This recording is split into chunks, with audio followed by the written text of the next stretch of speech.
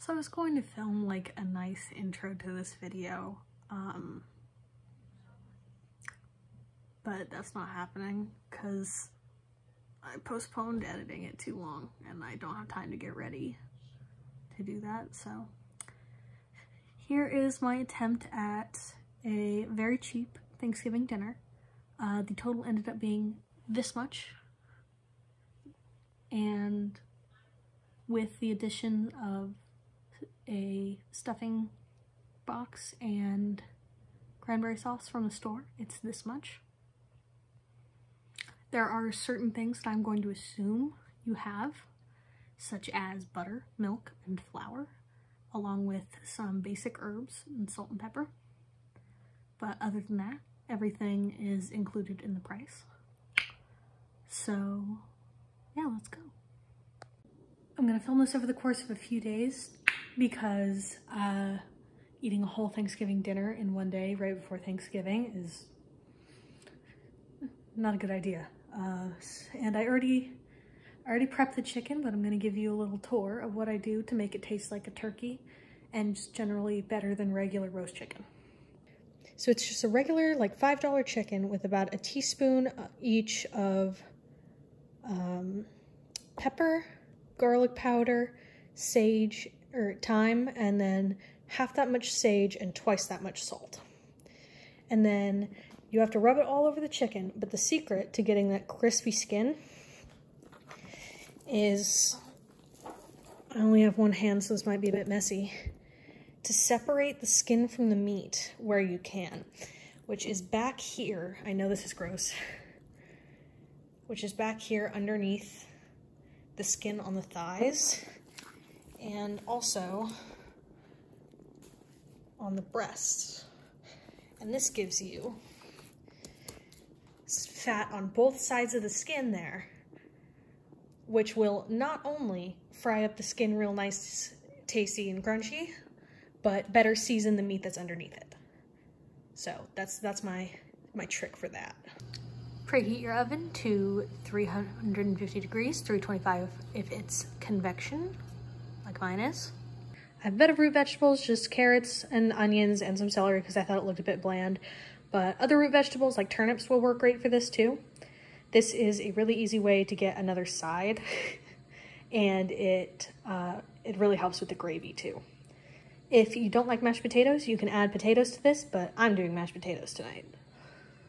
And then these have just been tossed with some oil, salt, pepper, sage, thyme, same as the butter on the chicken, because I think that those are the herbs that really make it taste like Thanksgiving. So it's kind of an easy way to hack your way into it. And then we just have the chicken on top, and because I don't want the wings to cook too fast and get dry, I'm keeping them tacked onto the side of the body with toothpicks. It's just through the elbow into the rib cage. None of the tasty bits are affected, but that way it's a bit more compact and you don't get those dried out chicken wings, because nobody likes a dried out chicken wing. And then into the oven it goes. And then I have a little over 2 pounds of potatoes that are boiling for the mashed potatoes. About 15 minutes until you can stab them and it goes in easy.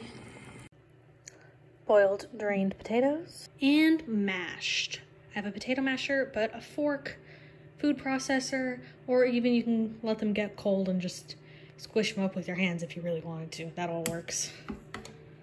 And then I'm gonna add some butter and some milk to this, and that should be pretty much done. And then of course salt and pepper to taste, and maybe a little garlic powder if I'm feeling excited. And boom, mashed potatoes.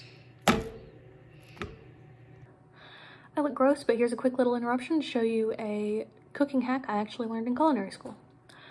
So thermometers are expensive. You might not have a meat thermometer if you're making this recipe.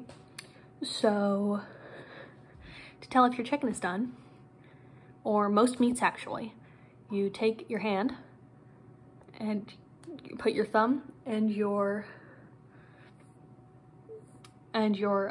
pinky finger together, and you poke this right here. This is what chicken should feel like when it's done. This is chicken and well done meat, medium, medium rare, rare. Just a fun little trick, thought I'd share. I'm going to turn it up to 400 for the last 5 to 10 minutes so that it gets nice and crispy. Ta-da, there's your chicken.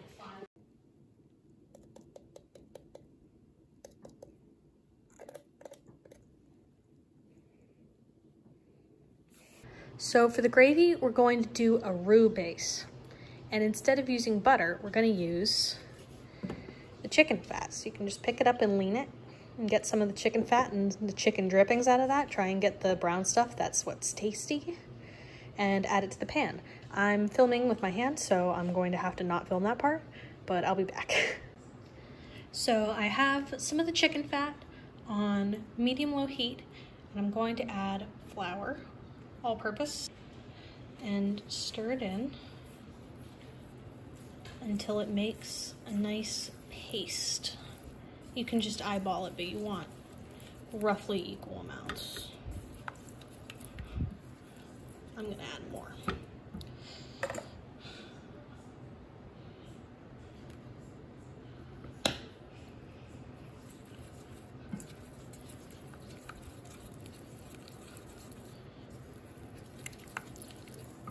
Wonderful. And then you're going to cook that for 3 to 5 minutes so that it gets nice and gelatinized. All right, we have our roux nice and gelatinized and cooked. It might be a little too cooked, but it's whatever. So what we're gonna do is come over here, open our chicken stock, add some chicken stock,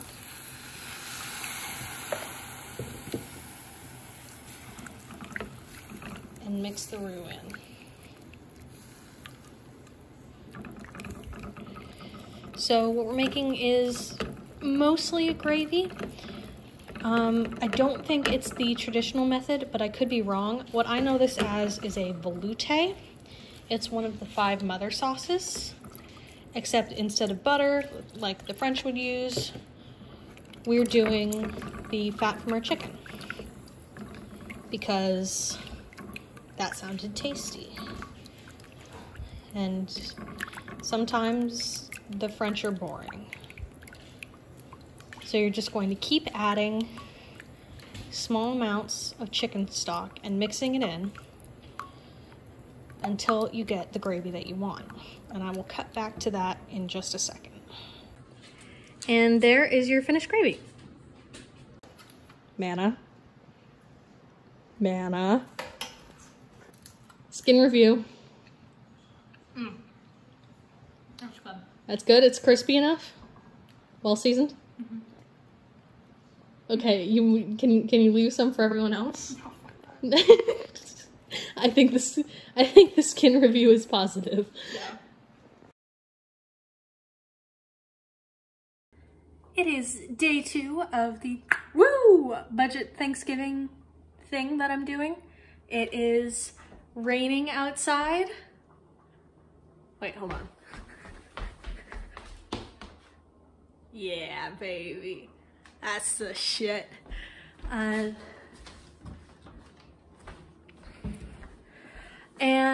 This is gonna be a little more disjointed because I started making chicken soup with the leftover chicken carcass and I realized I should be filming that. So that's what we're gonna do now. There's a little bit missing. All right, next up on our Thanksgiving journey, we are going to turn this boxed mac and cheese into the Thanksgiving baked mac and cheese side dish of your dreams, hopefully. I mean, it might not live, I'm gonna do my best. Pasta in boiling water. You know how to cook pasta. We're doing this part basic. Oh, it's salted water. That's important. Pasta time, baby. We got 2 tablespoons, roughly, of butter. And we're gonna add a roughly equal amount of flour and stir. There, into a nice paste. And then we're gonna stir it for a few minutes until it gelatinizes real nice. You may remember this from the gravy. All right, now that we've got it nice and cooked, we're going to add some milk.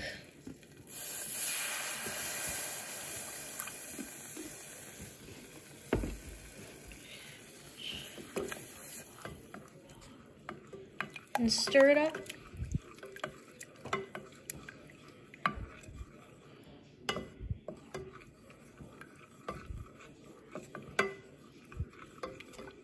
Until it thickens. There we go. There we go. Nice and thick. I'm going to add a little more and thicken it again. Now we're going to take this very basic, roughly bechamel-ish base, and we're going to add cheese packet.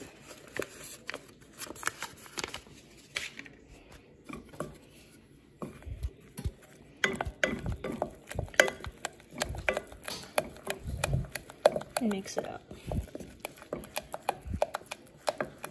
Oop. Mix it up, all nice and smooth.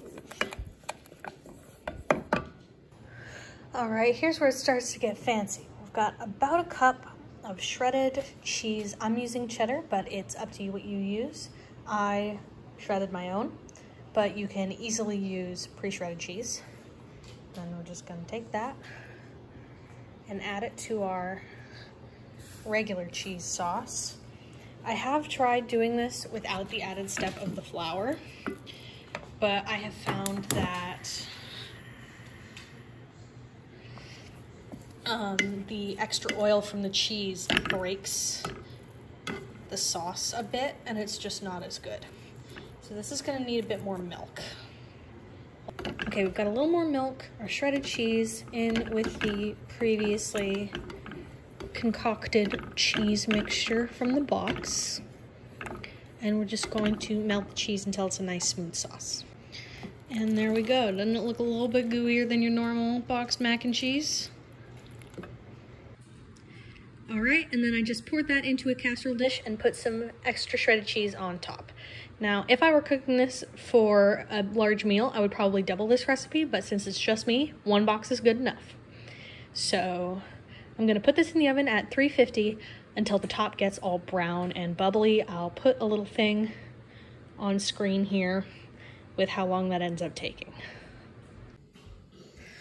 It's been about 15 minutes. It should be thoroughly baked, so I'm going to turn it up to broil just for a minute or two to get the top crispy. Hold on.